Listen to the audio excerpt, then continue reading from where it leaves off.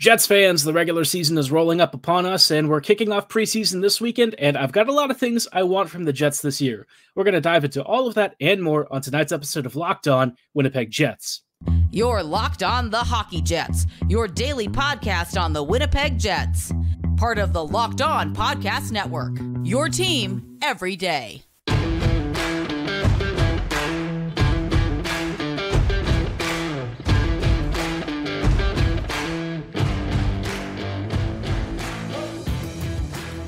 Hello, Jets fans, and happy Friday. Welcome to this episode of Locked On Winnipeg Jets, part of the Locked On Podcast Network, your team every day.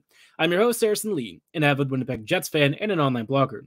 You can follow me on Twitter at HLLivingLoco and at LO_Winnipeg Jets. As always, thanks for making Locked On Jets your first listen of the day every day. If you like what you're hearing, be sure to like, follow, and subscribe on all of your favorite podcasting platforms and YouTube. Doing so, of course, is always free of charge and ensures you never miss another episode. But most of all, we just really love and appreciate your support.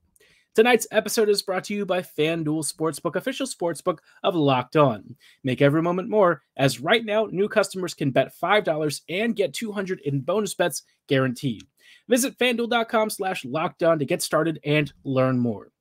Now, like I said at the top of the episode, obviously, I've got some wishes for the Jets this year, and it's going to be, a fun year, I think. I'm setting myself up for both excitement and disappointment. I know that inevitably the Jets are probably going to have some issues. It wouldn't surprise me if there's going to be some drama. I think this season has some of the greatest levels of uncertainty that this franchise has ever faced, right? You have two elite level players very likely on the way out, or maybe you find a way to convince them to stay.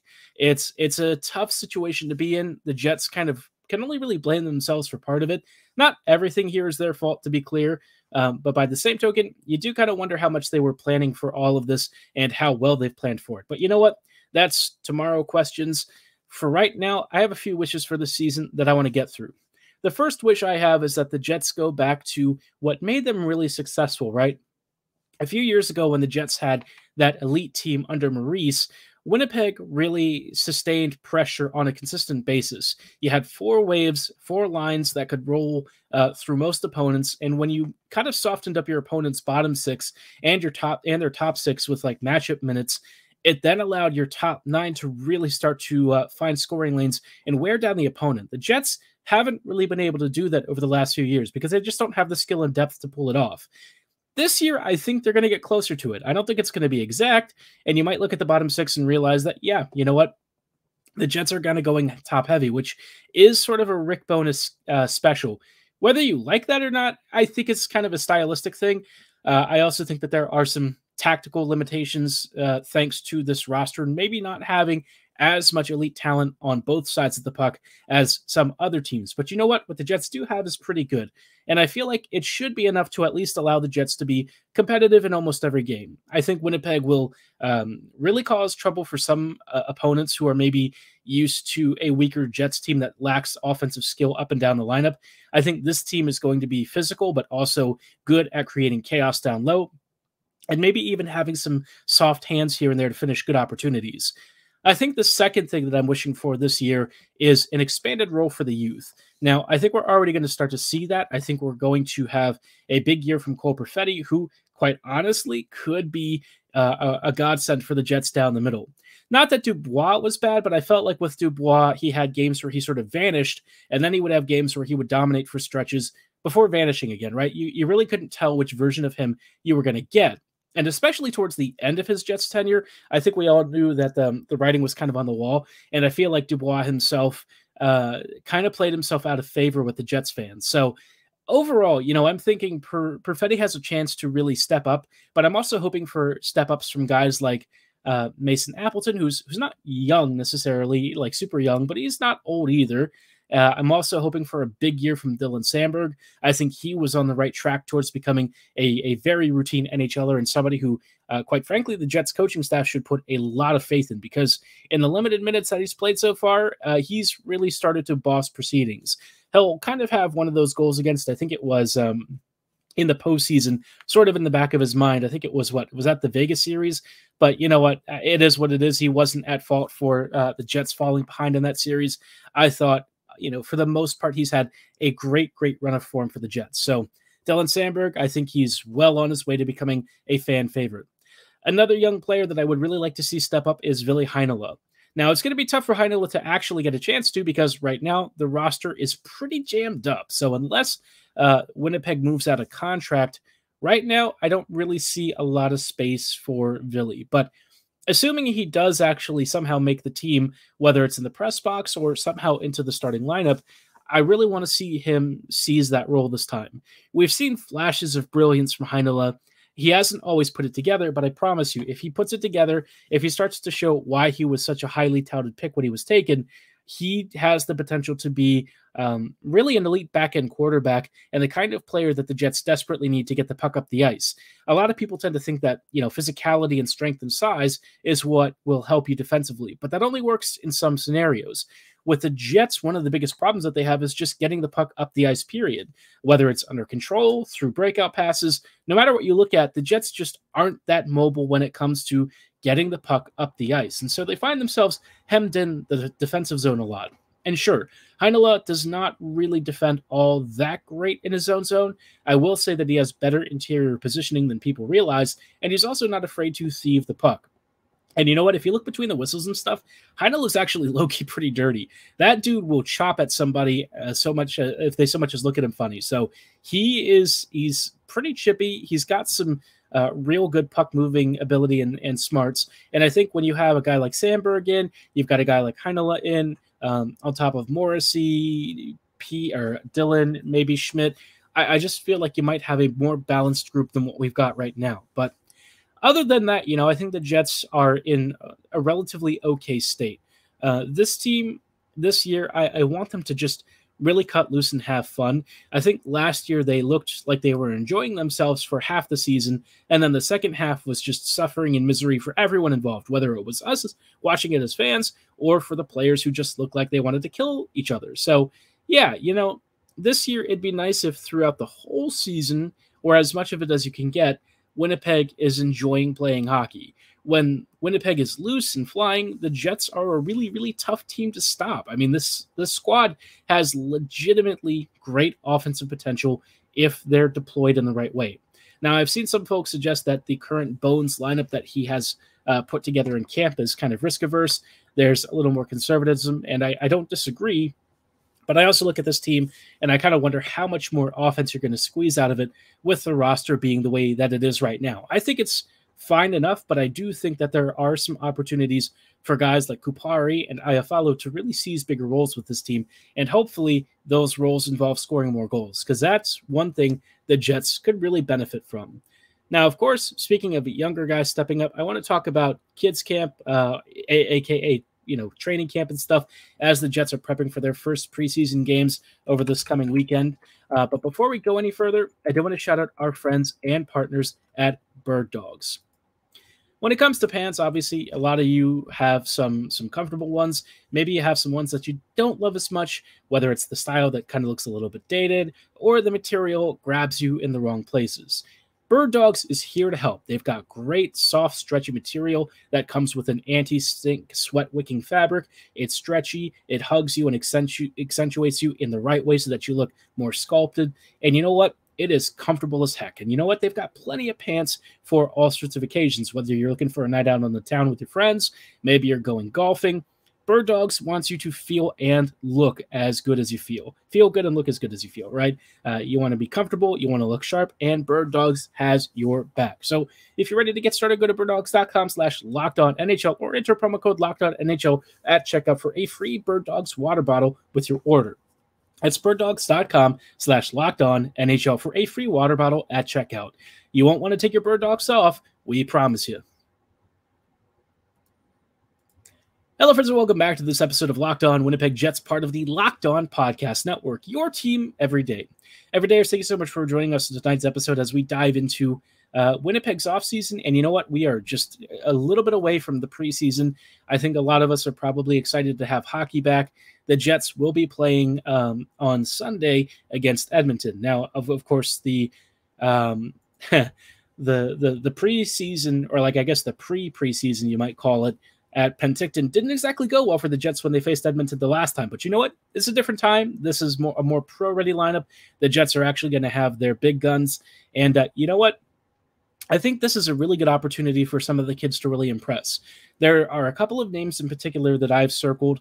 Some of them I've already talked about in previous episodes, so I'm not going to spend as much time talking about them as I am some of these other players. One of the ones that I'm really looking for is Salamonson.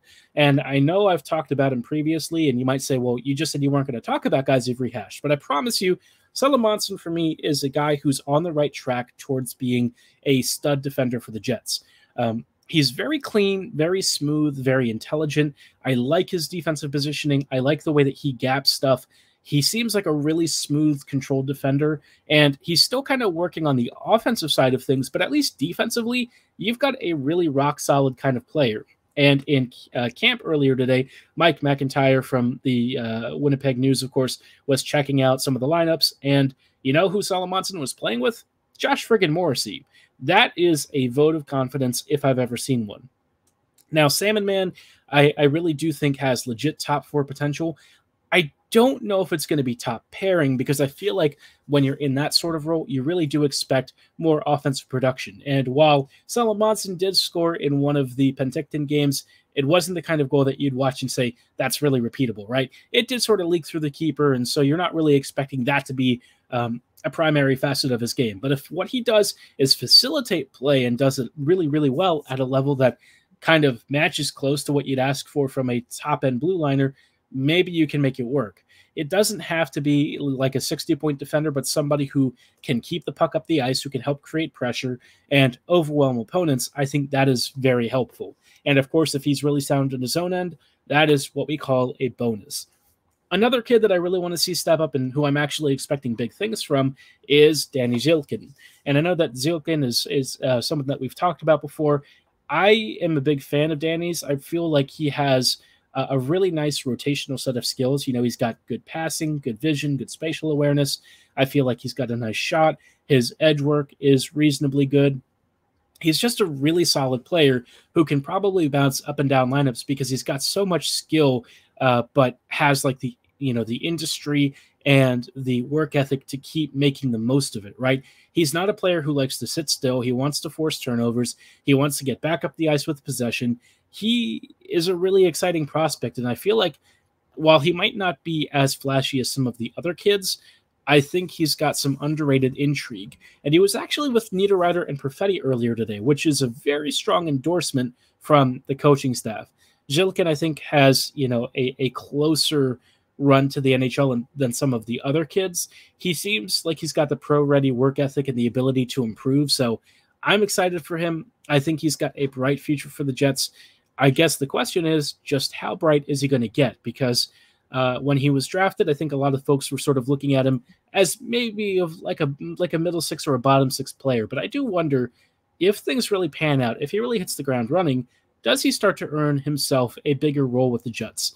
It'd be nice if Winnipeg has, you know, a versatile top 9 center or winger who can play multiple positions, who can contribute offensively no matter where he is in the lineup, and can like promote play positively even in limited minutes. If you know what I'm talking about, you all remember Matthew Perreault. It's a shame that Matty P was kind of made of glass towards the end of his career, but the reality was when Perreault was on the ice, the Jets were usually better. His creativity down low was really enough to create chaos. He was very skilled. He had a great shot, and I felt like his offensive positioning was the kind that really should have led to more points. So if Zilkin can come close to that in any way, shape, or form, I'm very down with that. I think Danny's got some fun potential, and I am excited to see what he does in training camp. The last player that I want to see in preseason and really get a sense of is Chibrikov, right? Now, we've talked about Chibrikov briefly. I feel like I'm going a little bit against my word earlier saying I wasn't going to rehash all the same names, but I think Chibrikov really bears worth repeating because of, you know, Winnipeg's forward prospects. He might have A, one of the highest ceilings, and B, one of the shortest routes to the NHL. I'm not going to sit here and tell you that he's going to make the Jets out of camp, because I think that's pretty unrealistic, right? There's a lot of veteran experience on this team. I think that's going to trump right now. And also, we know the Jets like to maintain ELCs, right? So you don't want to burn a year if you don't have to.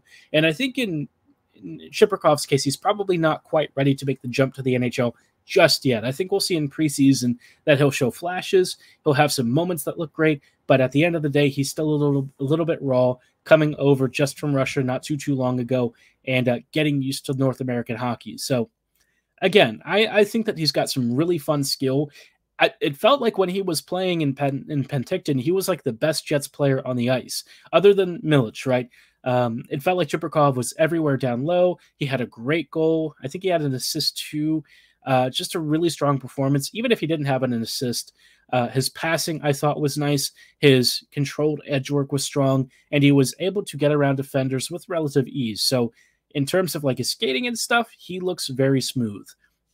Chibrikov, for me, is really close compared to like a Lambert or something. I think Brad and Chaz probably need at least another year of seasoning, but Chibrikov might actually be capable of stepping into an NHL lineup now and at least holding his own, right? Maybe not being the world's best player, but somebody who could reasonably keep up and skate. So I'm excited for him. I think this is a chance for Chibrikov to really impress, and already from what we've seen in the early camps, if what we're going to find later with him is what we've seen so far, but, you know, obviously improved, I think we are in for a somewhat special minorly fan favorite kind of player. Now, I've talked a lot about some of the present players. I also want to talk about the future and why this could really be bright for the Jets, especially with all of the changes that could happen this season. Hello, friends, and welcome back to this episode of Locked On Winnipeg Jets, part of the Locked On Podcast Network, your team every day. Every day, thank you for rejoining us on tonight's episode as we walk through our final thoughts. And obviously, you know what? I think it's worth talking about the Jets' future, right? Because for me, it is pretty wide open. Winnipeg has a lot of directions this team could go. Not all of them are good. And I'm going to be honest, I think one of the worst things that could happen to the Jets is that they keep trying to extend a window that doesn't really exist. I think they've done that over the last few years. I think they've tried to do it this offseason too, but I think it's a lot less of that than it is like adding legit improvements to the team. Obviously, the Dubois trade is just one move, but it made such an impact on reshaping Winnipeg's top nine that I think it's really worth shouting out. Now, I want to say that the future is wide open because the Jets could really go in a couple of different directions. If they extend Scheifele and Hellebuck, I think at that point you really got to cash your chips in and try and make this team as strong as possible against what should be a pretty strong Western Conference, right? It's not going to be easy getting out of here, and I think it's especially difficult when the teams that they're going to be facing are squads like Vegas who have depth for days. And I know people will say, well, they skirt cap concerns and stuff, but listen, they still allow that crap, right? So Vegas is just making the best use of the rules that they know favors them. LA, another young team that's starting to really develop some skilled prospects, and certainly with Dubois now in tow, they might feel that they have a pretty darn good top nine. But for the Jets, right, Winnipeg could either try and hang with them or start to really plan for the future, because 4 to 5 years from now, this Jets core is going to be totally different, and I suspect it's going to be a really fun group. Already, we've seen players like Rucker McCrory, Colby Barlow, and a few others really ingratiate themselves with the fans, and the fans really ate it up. I felt like this was one of the most connected groups of young prospects. And look, part of that is that the Jets media has really been pushing this angle, but I also think it's very genuine. I think a lot of these guys are super personable. The energy is infectious. There's just a lot to like with this Jets group, and I feel like if they don't somehow come together and don't pan out, I'd actually be heartbroken. I really like these kids. I'm very excited to see what they do for the Jets in navy and white sometime in the next couple of seasons. It'd be nice if it was sooner and if they were ready to make the jump, but let's pump the brakes and at least give them their fair due process of time in order to get up to NHL speed. So a lot there. I suppose what does concern me, though, is that for as bright as that all seems, the Jets need all of those prospects to really pan out, and that's just not likely. If Winnipeg was super blessed and fortunate, they get NHLers out of most of those picks. On a good day, right, like 1 to 2 prospects that you draft becoming an NHLer might actually be pretty okay. Obviously, you'd want, a handful, but with how the league is and how the draft is often a bit of a blind box, I feel like this is one of those scenarios where sometimes you don't have to overthink it. You might want some of that tertiary offensive production and stuff, but at the end of the day, if you get a guy who ends up being on your fourth line and really shuts down the opponents, that's not too bad. I guess the challenge is the Jets haven't always gotten that either, right? They've not really been developing as many prospects into full-time NHLers. So this year, I really want to see Winnipeg make more of that opportunity, right? This is a year where I think the Jets should be auditioning players for big roles with this team, because Velarde could be here for a long time. Iafallo might be here for a little bit. Kupari could become a mainstay of this team. I want to see them push to their limits and see what they're capable of. Show us who they can be under pressure and whether or not they're the kinds of players that can help rebuild Winnipeg's core into something truly special. Assuming Hellebuyck and Scheifele do dip, obviously that changes the arithmetic a little bit. You won't be fighting for a competitive spot. You're looking to start to tank and really amass futures. I know the Jets have said repeatedly they want stuff for the present, but I can guarantee you for what Scheifele and Hellebuyck are worth, you are not getting anything anywhere near what Winnipeg is probably asking. They probably want a king's ransom for all these guys.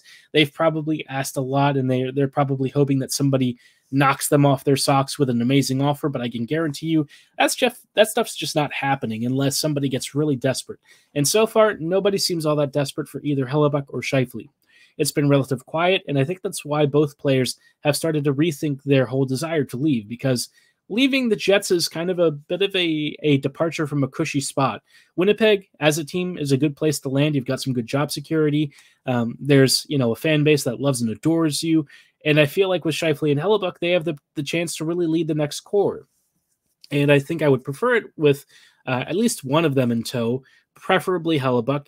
With Scheifele, I love him, but he's had his issues over the years. So if he felt he wanted to depart, I'm not really going to stop him. But Hellebuyck, selfishly, I would be pretty broken up if he leaves. I'd be curious to know, though, what you're thinking about Winnipeg's future. Do you see it as bright? Are you thinking it's maybe a little bit dimmer than I'm suggesting? Give me your thoughts in the comments below or at my social medias at HLLivingLoco and at LO_Winnipeg Jets. For tonight's show, though, that is all the time that we have. I thank you, as always, for making us your first listen of the day and really appreciate you tuning in. Be sure to check in this weekend for some preseason previews and some talk about Winnipeg's upcoming lines, all on future episodes of Locked On Jets. But like I said, for tonight's show, that is all the time that we have. Thanks so much for making us your first listen of the day every day. We will see you back here later. And as always, go Jets go.